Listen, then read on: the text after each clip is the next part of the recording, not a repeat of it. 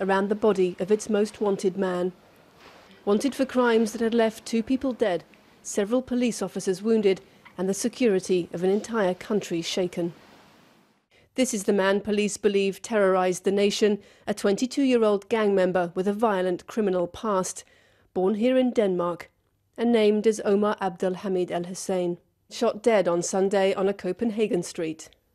I heard shootings and a lot of shouting from people on the street. I looked out and there was a lot of policemen and a man laying on the ground. The gunman struck twice before he died. On Saturday, he shot and killed a man attending a meeting on freedom of speech. Hours later, he fired at a synagogue, killing another. Early on Sunday, the suspect was met by police near his apartment and died in an exchange of fire. But this one-man rampage could have been so much worse. Inside the synagogue, dozens of children had been taking part in a ceremony to mark the Jewish end of childhood. All that separated them from the gunman was a door, 2 police officers and a security guard who died in the attack. His name was Dan Uzan. He was 37 years old. Hours earlier, the gunman had claimed his first victim, 55-year-old film director Finn Nørgaard. Amid the chaos outside the cafe, he lay dying as people ran to his aid.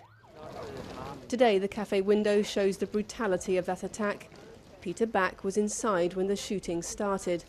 There was these gunshots. Then there was somebody who shouted, "Doc, Doc, go to the floor," and were searching the back entrance. Actually, I saw the guy with the gun.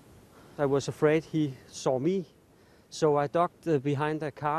Police say the man they shot here last night was already known to security services and that these shootings seem to have been inspired by the attacks in Paris last month. There's no reason to believe this gunman was working with anyone else, they say, but the threat from attacks like these is being felt across Europe. Today, the Prime Minister began the process of mourning these attacks and of answering them. To the whole of the Jewish community today, they belong in Denmark. They are a strong part of our community, and we will do everything we can to protect the Jewish community in our country. One by one, Denmark's citizens followed her in the familiar gestures of grief, as another European pavement becomes a place for memorials, another tribute to Europe's faith in the freedom of speech. Lucy Williamson, BBC News, Copenhagen.